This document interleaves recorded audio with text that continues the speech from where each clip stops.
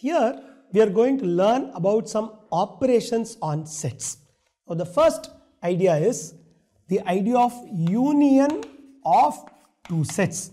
Suppose we have a set A, okay, so let's say it is A, E, I, O, U, the set of all vowels, right? And we have set B, which is C, D, E, F, some 4 letters, right? Now the question is, how do we define the union of these two sets? We write A union B, okay, the U symbol represents union. The result is also a set. And what is that set going to contain? It is going to contain all elements in first set or second set or both. Okay, so in fact we can say it is the set of all elements in A or B or both. So this will be, so A, E, I, O, U, but you can't just say C, D, E, F because E is already listed, okay. So C, D, F, remember set must be well defined in the sense that items should not repeat, okay. So this is the union of the two sets, okay. The next idea is what is known as the intersection, where we say A intersection B. It's an inverted U, and this is the set of all elements in both A and B, okay. So here, what is the element or what are the elements that are in both sets? Clearly only small e is an element in both sets, and this will be just the set with one element, small e. That means for something to be in the intersection, okay, so let's say capital C is A intersection B. If small c belongs to capital C, then small c belongs to A and small c belongs to B. Here, if I call this as some M, if M belongs to capital M, then M belongs to A or M belongs to B or it belongs to both, or M belongs to A comma B, okay. Now, so this is the definition of union and intersection, which are operations on the sets. That means you take two sets, do something, then you get a result which is also a set. It's like addition or subtraction in arithmetic. Now, one way to understand the idea of union and intersection and other operations that we are going to see is what is known as the Venn diagram. Now, Venn diagram represents the elements in a set with overlapping circles, right? Elements of multiple sets particularly. So if I have a set A and it has A, E, I, O, U, so I can say A, I, E, O, U, okay? A set B that has C, D, E, F. Now, but if I just put on circle and C, D, E, F, what is the point of Venn diagram? Because I can just write the set separately. I want to show that E overlaps in both. So that means we will do a circle where C, D and F will be here and E will be like this. So this is to say that this element belongs to both set A as well as set B. So whatever is in this region represents A intersection B. Now the full set, whatever is there in all of these places, this represents A union B. The important idea is the element E is not listed twice.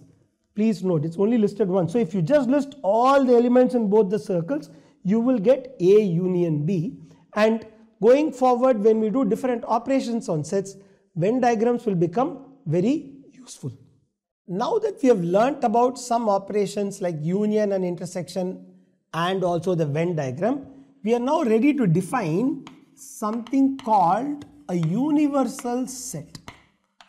Okay, so let's just continue with the example that we had. We had set A is A, E, I, O, U, and set B is C, D, E, F, and we also represented it with Venn diagrams. Now, universal set is a set that is defined based on the context. Especially when you have two or more sets and you are doing union, intersection, etc., you are going to ask the question, what is the set that will contain all the objects in this category? Now, for the thing that we chose, we have letters of the alphabet. Now, the universal set, I am just going to use the stylized U to distinguish from the symbol for union, right? The universal set here would be the set of all letters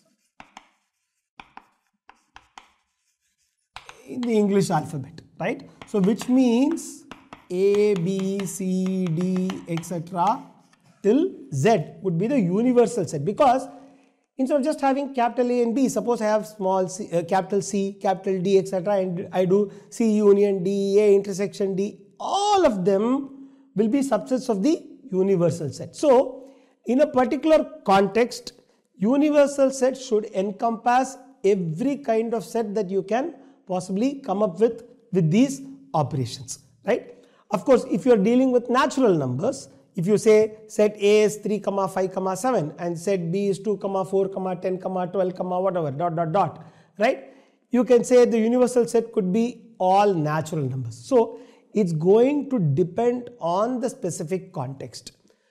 And what you will also notice is that now that we have started doing a lot more operations, etc., you are less likely to see sets that have a combination of number and letter. Still possible and operations are defined, but you're not going to see that, you're not going to see a set of the form 1, E, etc., and then do A union B. And because then the question is, what is the universal set? It's not clear. Maybe a set of all natural numbers and letters, weird, right? So we won't look at many of these things, right? Now, the idea of a universal set can also be represented with a Venn diagram, okay? So you can say, okay, this we don't need, you can say A, B, so A will be this, so A will have A, I, O, U, this will be C, D and F, and E will be common.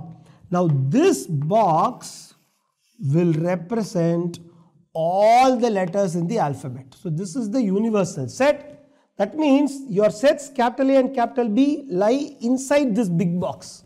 So what are the letters that will lie outside the circles but inside the big box? For example, G, H, okay, K, M, etc. will be here. You don't have to list them.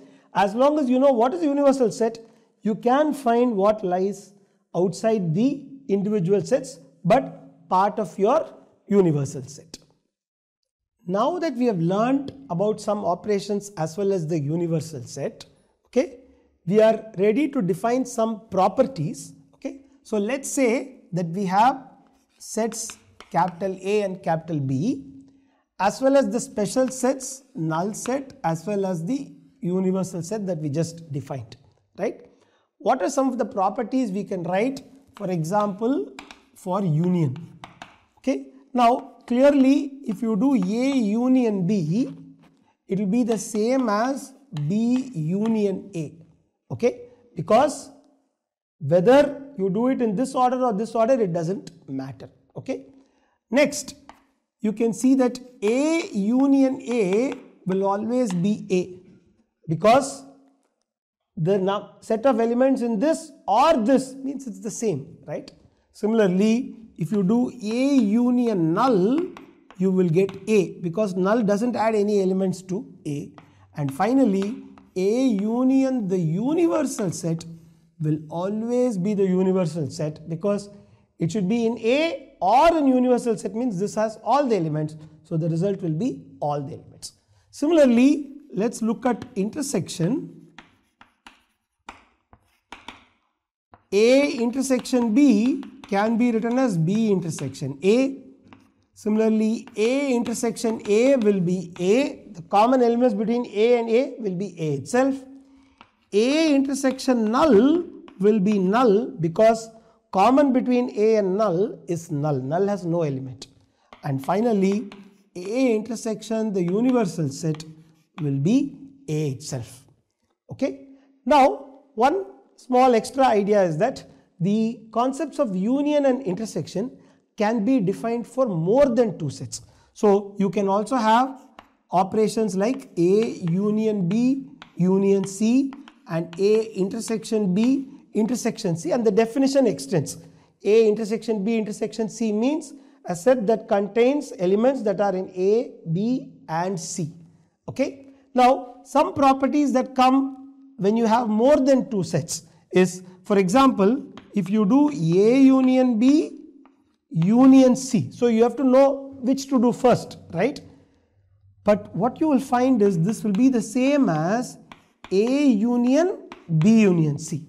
This is the associative law. Okay. This is the commutative law. Now, similarly for intersection, if you do A intersection B, then intersection C, you will get the same as A intersection B intersection C. The last idea we are going to learn in this concept is the idea of the complement of a set. Okay. So, suppose we have a set A, which is, let's say, for example, A, E, I, O, U. What is the complement of the set? Complement of A denoted by A dash or A bar, both ideas are used, both representations are used, is the set of all elements in the universal set but not in the set A.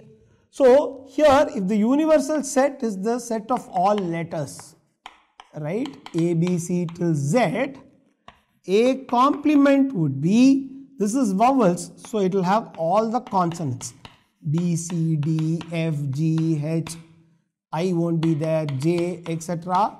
till Z. Of course, O and U will not be there, right? So, this is A complement. Now, in Venn diagram form, if you say this is the universal set and this is A complement is this region.